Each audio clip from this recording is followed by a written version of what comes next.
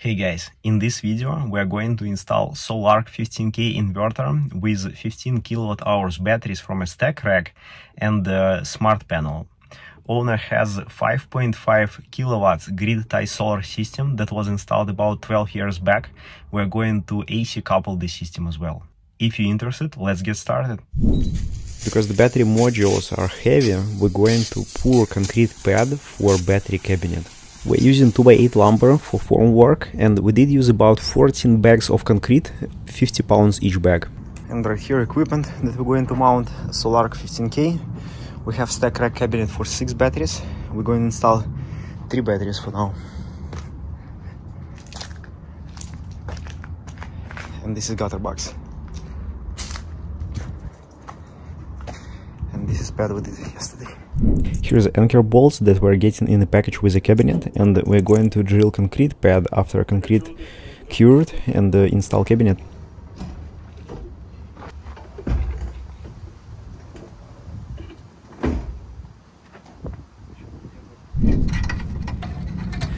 Battery cabinet is from Stackrack. What is good about this cabinet? We have 3 doors, so we can easily access batteries from any side. And we're installing 3 modules, newest batteries, 5.12 kilowatt-hours each battery.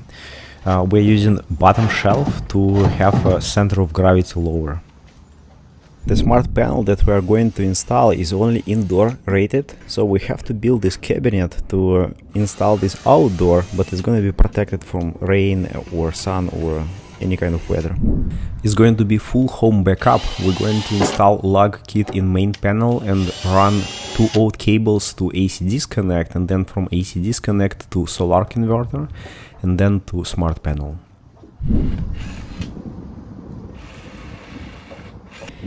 We're gonna run all wires in a crawl space, and we have 2 holes. One is a source from main panel, and other side is gonna be load to Sol-Ark.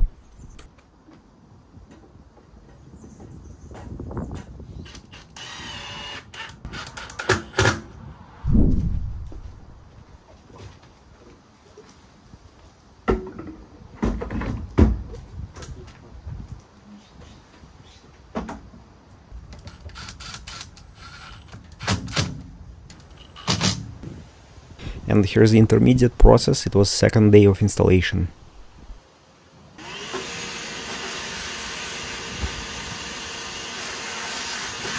Now we're going to crimp wires from Stackrack cabinet to Sol-Ark unit and run AC line from load to new smart electrical panel.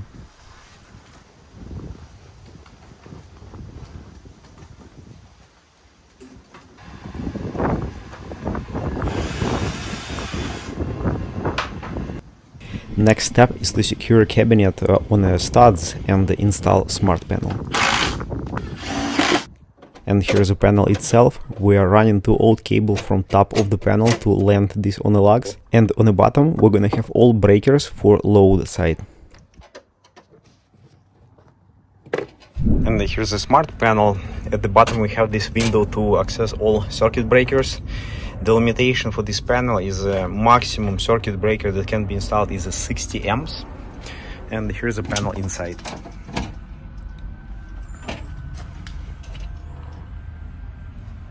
From the top right there we have service entrance cable, which is going on the side of the panel and going into crawl space right there. In the main panel we have about 10 breakers that we need to move to smart panel. 2 of these breakers is for solar, and we're going to move them to Sol-Ark generator input to do AC coupled system.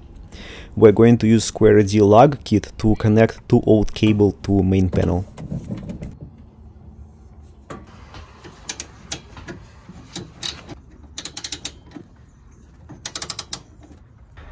And here's a panel inside. Whatever wires were coming from the bottom, we just move them and do splices in the crawl space.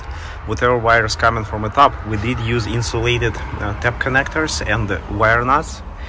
And one advice here: if you install a lug kit, install this on the top or on the opposite way where cable coming from, because those 2 old cable is hard to bend, and if you install this here, it's going to be more room to navigate and more easier to bend this. In the crawl space, whenever we need to do splice with thick cables, what we did, we installed junction boxes like that, and on the one side we're attaching cable that was here before, and other side we're running 6.3 Ramex, which is good for 60 amps, and this is going to sub panel. And one more example of junction box. We have this conduit, metal conduit, which used to go right there, which is where is main panel. So we just installed this junction box and running 6.3 cable into sub panel. And here's the AC disconnect from other side. This is going from on the load side from AC disconnect to Sol-Ark, and that one is coming from main panel right there. And here's the final setup. Right here in the main panel we only have 200 amps main breaker and a lug kit. From a lug kit, wire is going to AC disconnect right here. So this is coming from a lug kit, and this is going to Sol-Ark. We just switched to off-grid mode. So right here we can see that house consuming 300 watt. Then it's going to smart panel, and right here is the batteries. We have 3 of them.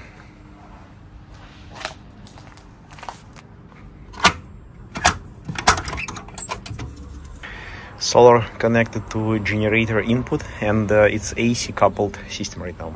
Alright guys, that's all about this video. Right now I'm waiting for inspector. He should be here in 15 minutes. Hopefully you'll find something useful in this video. If you have any questions, feel free to ask them. And as always, thank you for watching, and I will see you in the next video. Sol-Ark 15K with EG4. Башка не работает.